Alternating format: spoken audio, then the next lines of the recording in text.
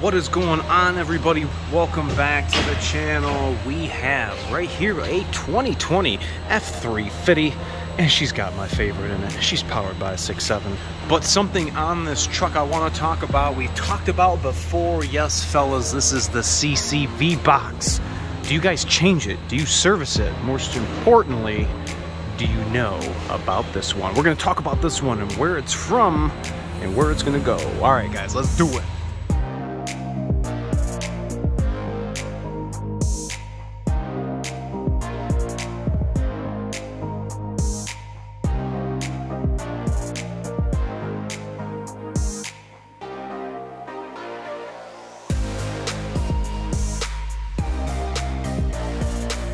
Alright fellas, thanks so much for coming back and checking us out. Everybody, I really appreciate it. Make sure to hit that like and subscribe. If you're watching our videos, share us, because we want everybody to get the best power stroke and Super Duty knowledge out there.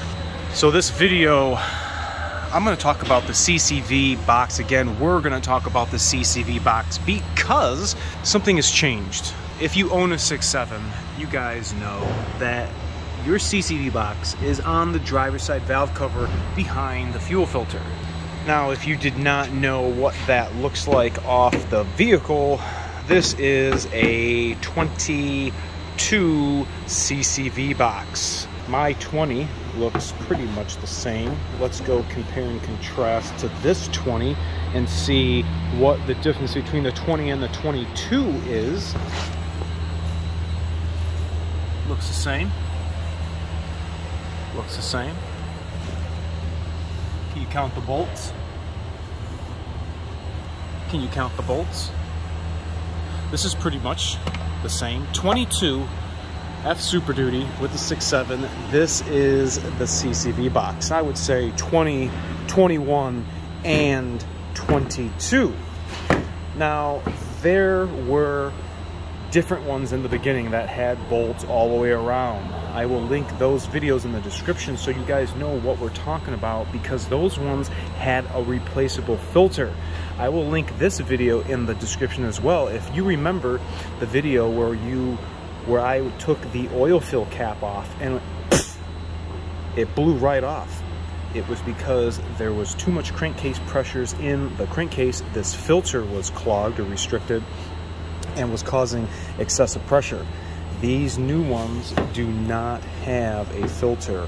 They are filterless. It's more like a baffle screen type in there. Definitely no filter like it was before. Those were super nasty, and when they got full, them things were heavy as hell too. Just saturated with oil, and no flow or air or anything was going to go through that pleated material. So a lot of you guys might take these off. That's fine and dandy. You do what you got to do. Now, my coworker had a 22 come in, right? A 22. This came off of a 22. Early 22.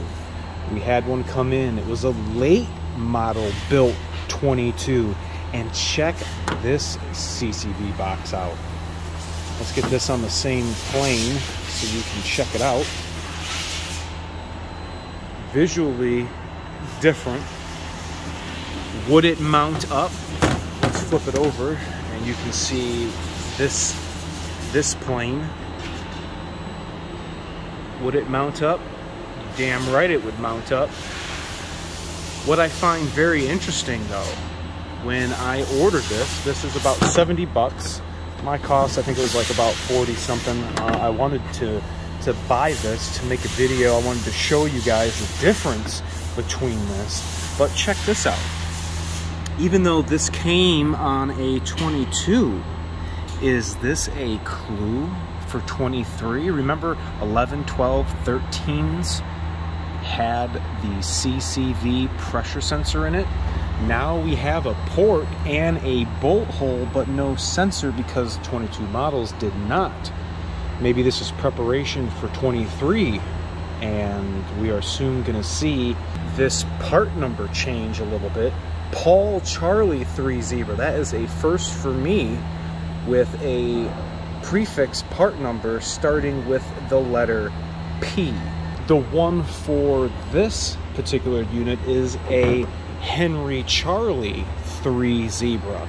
Definitely difference in part numbers, and I'm only going to assume that that is going to change once this gets hollowed out and we're going to be putting a sensor in. If this is not going to happen for 23, is this something that's going to be for 24? A little clue. I wanted to share it with you because I thought this was interesting, and it was way smaller than the other one. This one takes up a lot of room behind the fuel filter. This one does not. It looks very much a simpler design.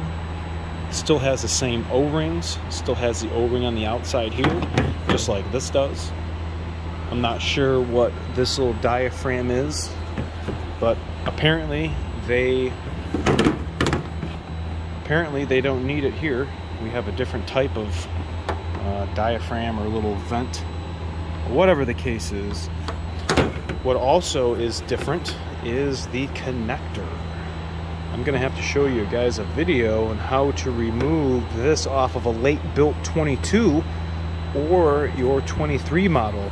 You guys remember me showing you how to do this. I slide this rubber sheathing down and I lift up those tabs so that I can reuse this. I think it's foolish that Ford wants you to replace this every time you need to take the lower intake off. The cost of this box, I'm not sure what it is that Ford's going to pay for warranty, but if the customer comes in and they're paying cash for a repair and I can save $100 or so because I don't have to destroy this to remove it, then I'm going to be reusing this. There's no sense in throwing this away. Obviously inspecting these O-rings and using accordingly, but I think definitely that they can be reused. It's kind of silly in my mind that you have to throw this away, a one-time use part just for this. I don't agree with it. But that brings us to our 22.5, 23. I want to know what you guys think of this CCV box. Would you guys like to see a video of retrofitting this model year for this style CCV?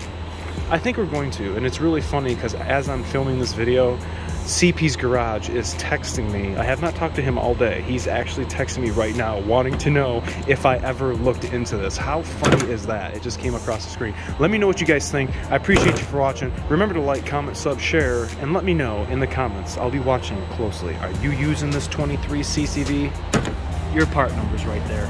You guys have a good day. We'll see you.